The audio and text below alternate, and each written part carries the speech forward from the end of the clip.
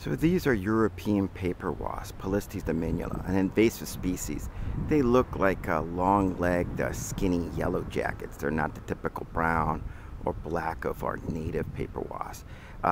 These guys will nest like regular paper wasps in this little umbrella-shaped little paper nest hanging underneath an overhang, but they're also notorious for using little holes. And in this case, this fence, you can see where there's an end cap missing, and they've built their paper nest inside so it's sheltered and so forth. The only problem is it gets overheated, thus they have to fan it and temperature regulate it.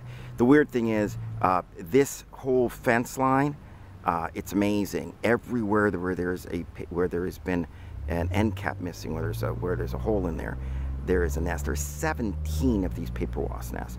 Bad news is they've already been stinging people and people hit the fence and so forth. So not a good thing. We were going to have to, unfortunately, well, actually I don't know about unfortunately, we're going to have to destroy these nests.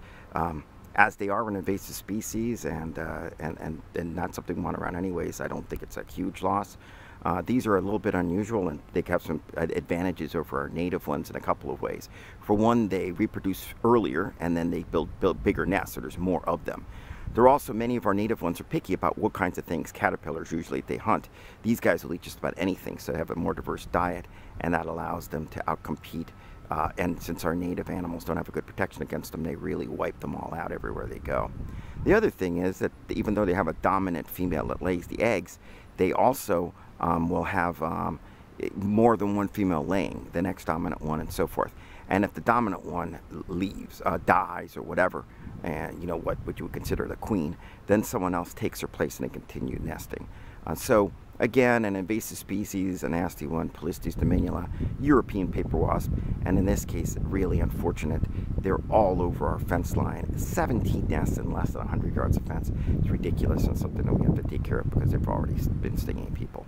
European paper wasp, Polistes dominula, an invasive species that breeds earlier, has less particular about what things it'll eat, and can make use of other habitat spaces that ours don't, and thus give them a competitive advantage over all of ours.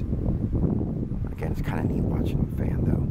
It's the one big drawback. I got this armored protection, but it gets too hot. You can actually see them fanning, trying to cool off their nest because it is so darn hot inside there. Inside there would be a paper nest with hexagonal cells, just like any of the other ones, like any other wasps, like I should say communal wasps. Things like yellow jackets, hornets, and of course paper wasps all have that. And it's hard to make out, but inside there is those cells just hanging. European paper wasp.